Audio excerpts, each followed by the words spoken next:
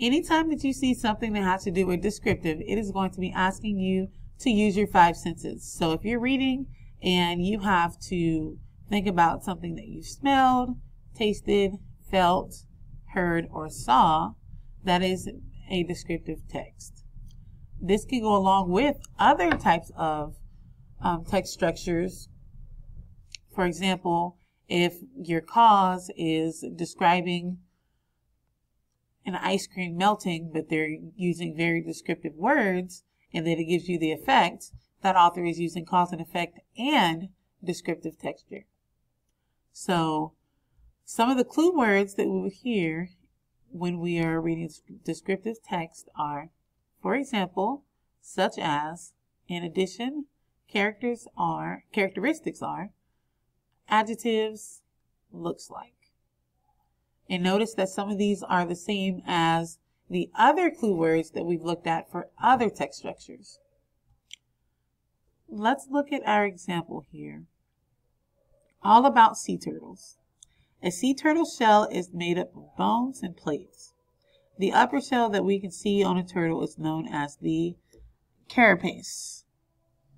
So the author is using the sense of sight to describe what the turtle shell looks like.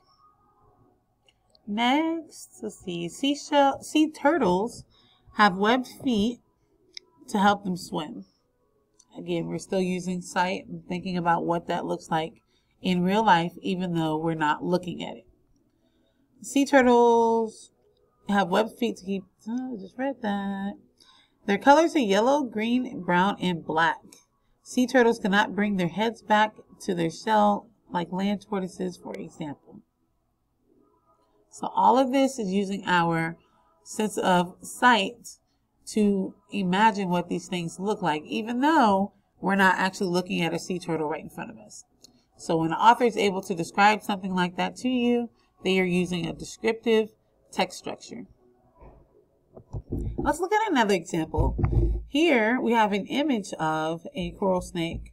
Although with the descriptive text, if that image wasn't there, we would still be able to try and imagine what that snake might look like. So let's read this short paragraph.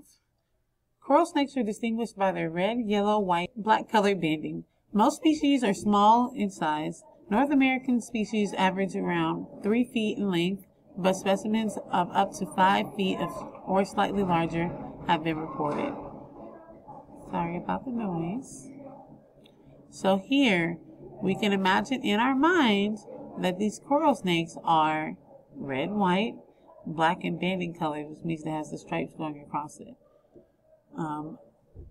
Let's look at another example. Soccer is one of the most popular sports in the world. Millions of people play soccer.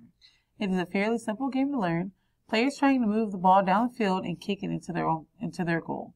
However, a goalie stands in front of the goal and tries to block any shot that the other team makes. If a team gets the ball in the goal, they score 1 point. So, with all of that descriptive text, if you had never seen soccer before, that text helps you to imagine the setup of what an actual soccer game looks like. Players need to know the rules. You are not allowed to touch the ball with your hands unless you are the goalie or you are throwing the ball into the field from the sideline. You are also not allowed to tackle other players. The referee watches to make sure each player follows the rules. To play soccer, you need a few items. You need to have a ball, a large area of grass, and goals. Many players wear special shoes called cleats. These shoes have points on the bottom and to help the players run without slipping. Many players also wear shin guards. These protect the player's legs from getting kicked.